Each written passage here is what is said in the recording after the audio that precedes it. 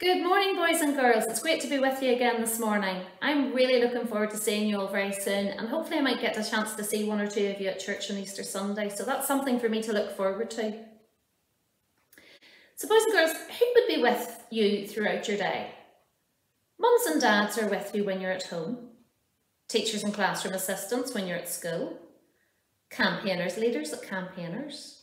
Your church family when you're at church. And your friends might even be with you when you're outside playing or at the park. But there's someone else. There's someone else who would be with you at all times, no matter where you are. And that is God. God is with you all the time. God is with me right now. Might not be able to see him, but God is with me. Last week, Julia told you about how God helped Joshua to be strong and brave to lead the Israelites. And this morning I'm going to tell you how God had a plan and was with his people always. So listen carefully to the story. So as God had planned, he led his people to the new home he had promised them. Joshua, the leader, told some spies to go and check out the big city of Jericho. The spies had to cross the wide River Jordan and sneaked into Jericho through the large city gates. Now, how do you think the spies would have felt sneaking in through the city gates? I think they might have been a wee bit scared. The spies went to a woman called Rahab, who lived in a house built in the city wall itself. But soon the king of Jericho had heard that the spies were there, and he sent some soldiers out to go and get them.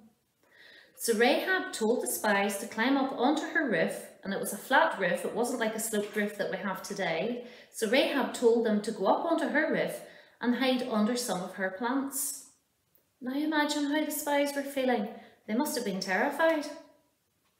Now, because Rahab hid the spies from the soldiers, she got them to promise to keep her and her family safe. So the spies agreed and asked Rahab to tie a red rope to her window in the city wall so that they could remember where she lived. When the spies thought it was safe for them to leave, they climbed out a window at Rahab's house, slid down a rope, and were able to escape the Jericho's soldiers. They had to hide in the hills until they knew it was completely safe before they went back to their leader. And when they went back to Joshua, they told Joshua all about the city of Jericho and all about Rahab.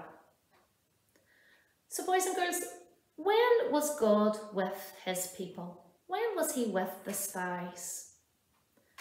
So they had to cross the river. If we go back to the beginning of the story, the spies had to cross the big Jordan River. So God was with them when they crossed the river and kept them safe. The spies sneaked into the city and God was with them and made sure that nobody saw them as they sneaked in. God led them to the woman called Rahab. God was with them when they were hiding from the soldiers, keeping them safe from the soldiers. He was with them when they were climbing down the rope to try and escape, that nobody saw them. God was with them when they hid in the hills. And then God was with them when they returned safely to Joshua. So God was with his people all the time. And it's the same for you and me. God is with us all the time. Just think how amazing it is to know that you're never alone. God is with you at home, school, the shops, even when you're feeling sad or happy. And God is always there and you can always talk to him. So I have a wee prayer rhyme here that we'll say together, or I'll say for you, boys and girls. So let's pray. Thank you, God, that you are with me, even though I cannot see. I know you're there by my side whenever I cannot decide how to act or what to do. I can always talk to you. Amen.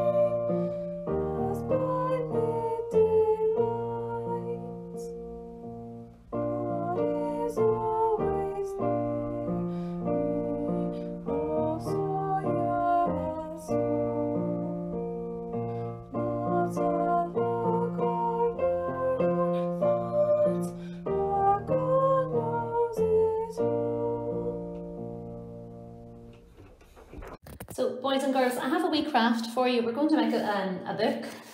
If you have any coloured card or any plain paper for the computer, it doesn't really matter. So you need some paper or coloured card, a hole puncher, but if you don't have a hole puncher at home, I'm sure mums and dads could poke whatever the holes you need with a sharp pencil, and a pair of scissors. So with your paper or your card, if you cut it in half, or if you fold it in half, and then cut along the line so that you have strips of paper this size. And you can use any colour you want. Now, I'm going to take 2 different colours and put them together. You can take as many colours as you want, or you can put as many as you want. Fold it in half. And when it's folded in half, pop it into the hole puncher, if it's not too thick, and punch the hole, okay? And then we're going to tie our book together with either string or ribbon. Now I've got one here, and I quite like pink, so I'm going to do mine in pink. So pop the ribbon through the holes, if it goes through. Might need something just to poke it in.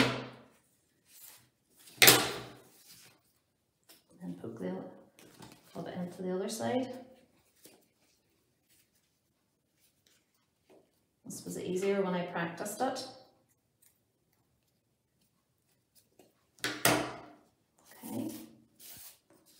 And tie it whatever way you want. You can tie it in a knot or tie it in a bow. I'm going to do mine in a bow. It's maybe not a very neat bow. I can try and neaten it up a bit. Okay, and then cut your extra ribbon. Now on the front of my book, I have already written, God is always with me. So I now have a book with different colours of pages, and you can decorate it any way you want. And inside your book, you can draw pictures of you being in school, at the park, or at the shops, or with your mum and dad. And it's just wee pictures to remind you when God is with you. God is with you at all times, and you can decorate it with different colours or stickers or gems if you want to stick in the inside of it. Or you could even write out a wee Bible verse and put a Bible verse into it. Or on the website, boys and girls, there are these 2 pages, and hopefully these are on the website. Now this, eventually, when you have it made, makes it into a nice wee book, and that is the story that I have just told you. So, and that's something small enough that you can carry in your school bag. Or here's another wee sheet that you have that hopefully is on the website, that you could draw pictures of you at school, church, home, club, when you've hurt yourself, when you need a hug, on your birthday, when you're playing, or when you're at the shops. And again, those wee things just remind you when you're with God. So speak to you soon.